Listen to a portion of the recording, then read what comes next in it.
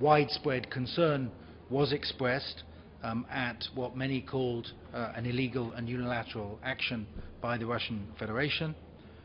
Russia defended its actions on the basis of humanitarian need and unreasonable Ukrainian behavior in holding up the aid convoy, as he put it.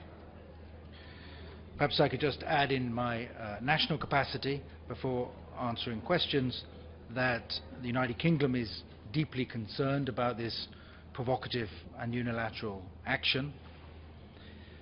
It is an undeniable and blatant violation of Ukrainian sovereignty and a clear breach of international law and the UN Charter. It has nothing to do with humanitarianism. That humanitarian effort is being coordinated by the United Nations, and if the Russian Federation wanted to participate in that, it could do so in a collective way rather than acting unilaterally. What has happened is a further example of the gap between Russian rhetoric and their actions. They have said that they would work with the Kiev authorities and under the aegis of the ICRC, and then they went ahead and acted unilaterally. And this is a pattern of a gap between the rhetoric and the reality on the ground. Russia denied that they had additional troops in Crimea just before they illegally annexed Crimea.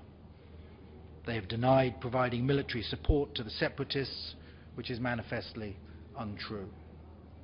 They have denied shelling from Russian territory into Ukraine. That is also untrue.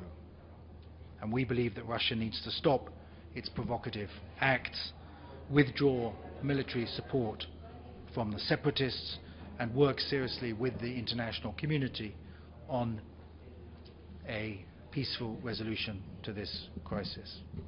Thank you.